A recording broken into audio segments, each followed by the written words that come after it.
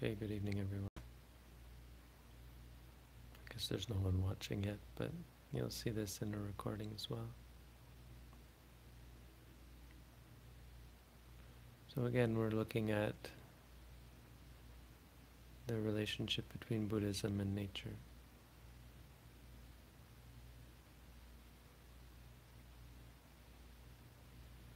And so the second way of looking at nature from a Buddhist perspective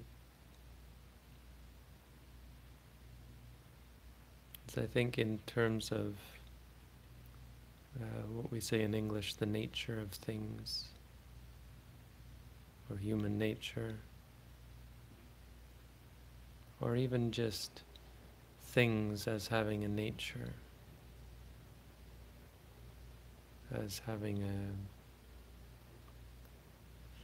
an existence, a presence.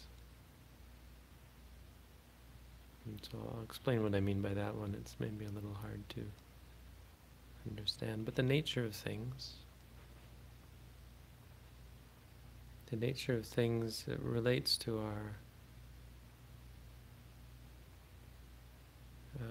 our understanding of things being stable,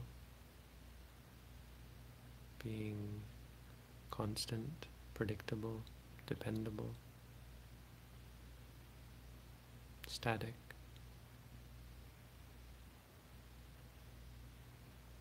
Right? So what is the nature of things? Well, physics will tell you things about the nature of things and so on. Science has much to say. Buddhism has much to say.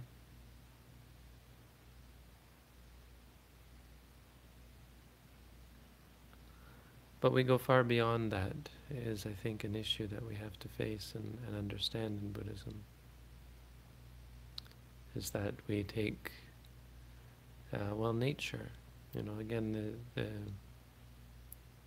inspiration of these few talks was the concern for our environment, for the climate, for nature as a concept, as a thing to be protected and concerned about, and a thing that is being destroyed by human greed and corruption. By us, we're destroying nature in many ways. But that's so another thing that we have to look at in that regard is that being a part of nature. The nature of things is to be changeable. Is that this concept of nature, the trees, the mountains, the weather, the air, the water, is all malleable. It doesn't have a nature.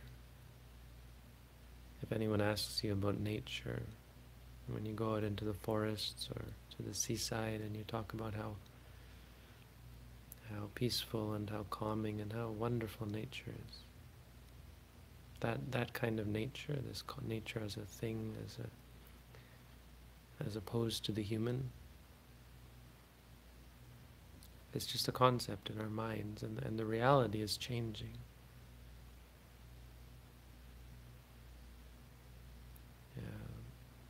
Reality is susceptible to change.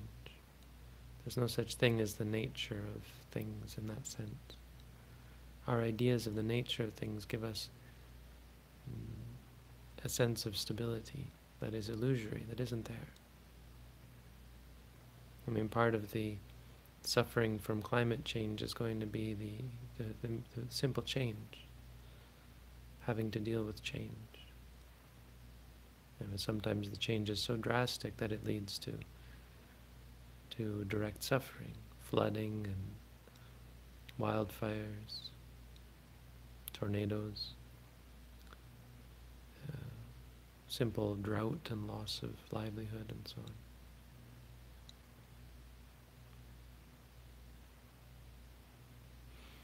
But in general, speaking in general, our illusions about the nature of things things having a nature is a cause for great suffering, needless suffering. Whereas if we could see the changing nature of things. Human nature as well, I mentioned that. It's important to talk about because we think of human nature as being stable, static. I'm an angry person.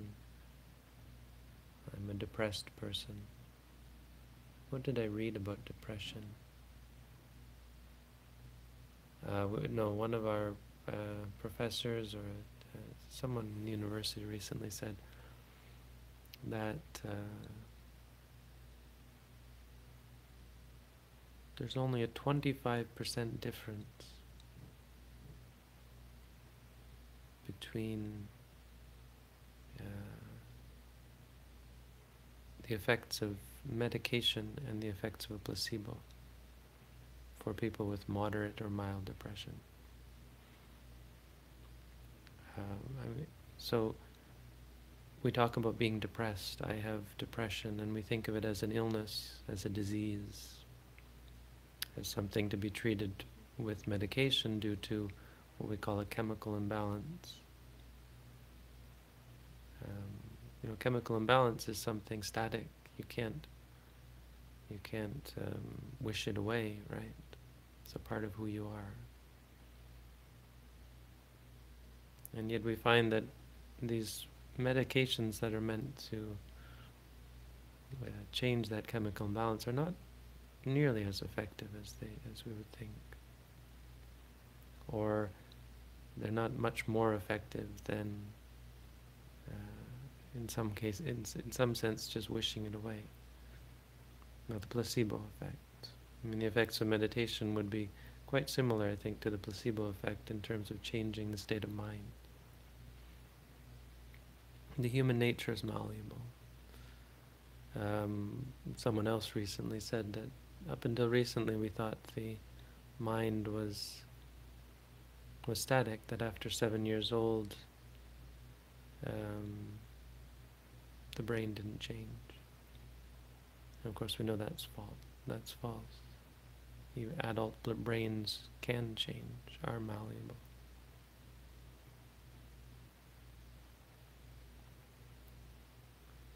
And so calling it a disease and thinking of it as a part of you, a part of who you are, is incorrect. Who you are, your human nature, is malleable, is changeable, is impermanent. I mean, even our physical nature is impermanent. This body is just a shell or a husk or like a sandcastle that we build up. Think of those 9 months in the womb that we spent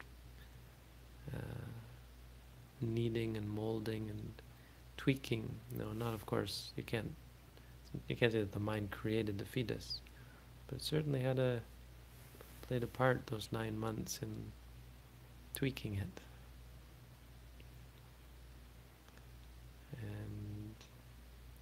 And of course throughout life tweaking as well, changing. And this physical form is also temporary. So the true nature of things. So the question is, is there a true nature of things? Is there something that is stable and constant? And there is something that is, you can say, is always the nature of things. And the nature of things is to change.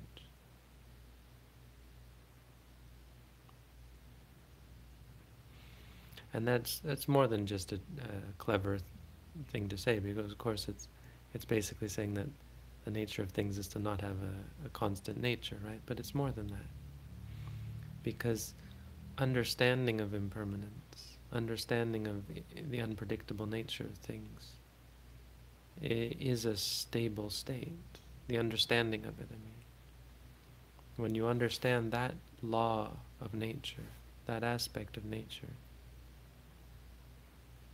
it's a very powerful thing. It changes the way you look at the world, it changes the way you interact with the world. It allows you to let go, to be free from the suffering that comes from change, right? So it is an important, stable reality to understand thoroughly so that you gain this stability of understanding. The stability that comes from being able to adapt. The stability of flexibility in a sense.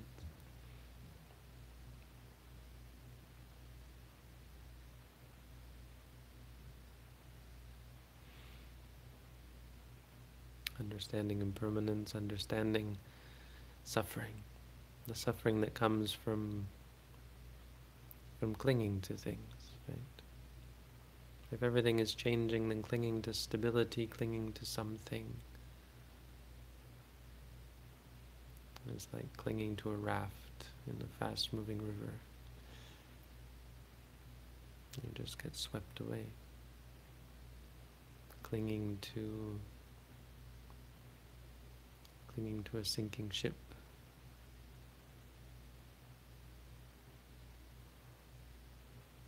The thing about being flexible is not clinging. Flexibility implies, or the adaptability, or the understanding of impermanence implies a lack of attachment. So we hear about non-attachment in Buddhism, and not clinging and not wanting or craving or even liking anything. And yes, it implies that. It implies that happiness can't come from clinging or craving, holding on to anything, liking anything. It can't come from things. Your happiness has to be independent of things whose only nature is to change. Understanding of non-self, that you can't control things. You can't stop this process. The process of change is not me, is not mine.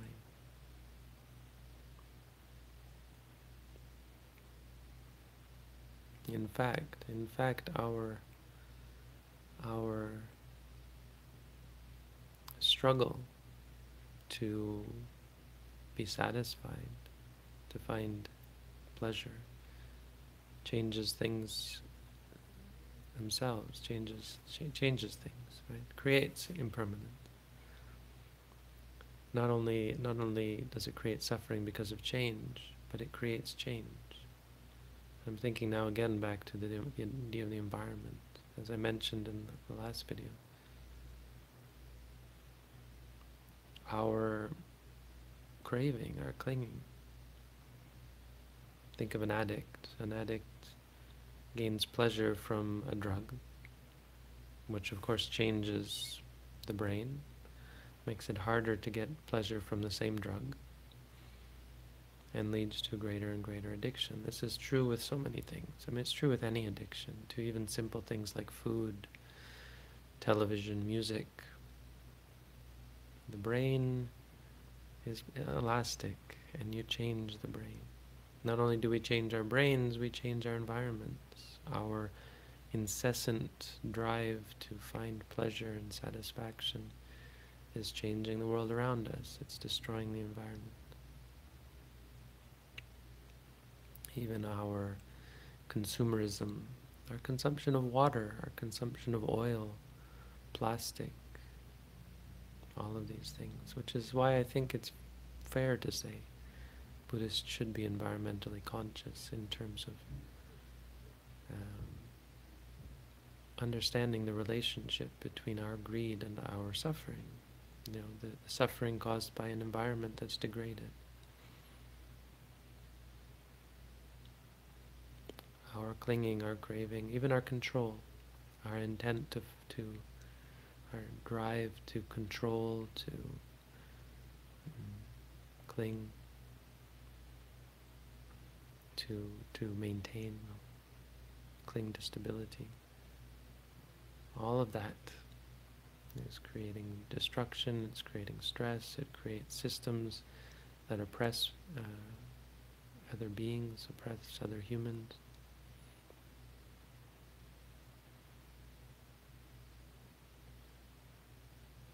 We create suffering because we don't see the nature of things. We don't see that our behavior causes suffering. There is a nature of things, but it's quite simple in that way. starts with impermanence, really is the cornerstone of it all. Being impermanent, nothing is satisfying. You can't find satisfaction or happiness in things. And that being so, they are not me, they are not mine, they're not under my control. The idea of self is just a delusion. The idea of me and mine are our trap that leads us only to greater suffering. So there you go, more on the nature of things, more on Buddhism and nature. One more video, one more aspect of nature, I think. And then we'll be done with that. Again, I'm not making videos that often. I don't know when the next one will be, and I expect that in the new year I'll be making more videos. Maybe even next month, but this month is somewhat occupied with other things. So thank you all. Have a good night. Thank you all for tuning in. 43 people, spur of the moment on a Wednesday night. I very much appreciate it. So have a good night. Wish you all the best.